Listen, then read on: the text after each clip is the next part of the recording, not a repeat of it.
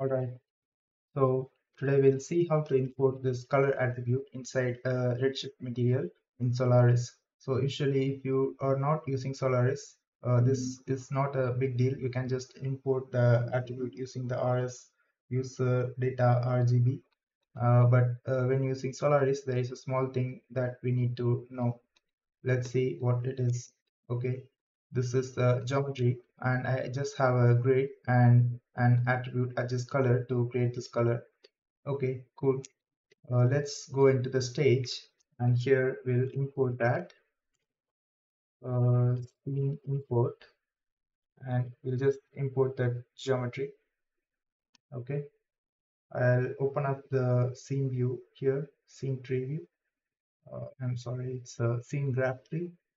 Yeah, so we got the geo, and let's drop a material library.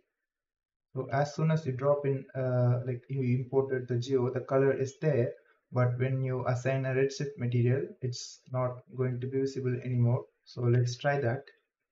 Let's create a redshift USP material builder, and let's go inside that. So here is a basic material, and let's name it. So I'm going to use that material and apply that into my grid. So let's do apply material,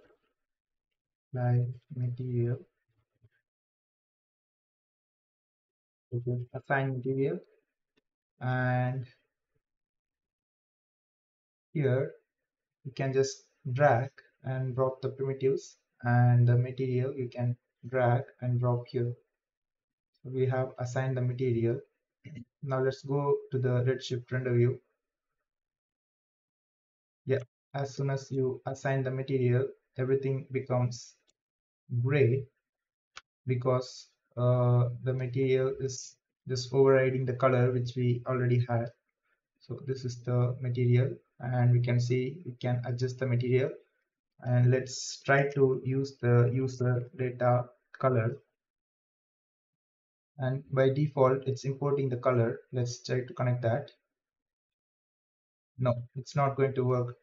There is a small thing we need to do, which is instead of importing the color attribute as CD, we have to use something called a display color. Yeah, if you refresh the view now by clicking the restart render, yep, as soon as you do that, you got the color from the points. So this is what I wanted to show.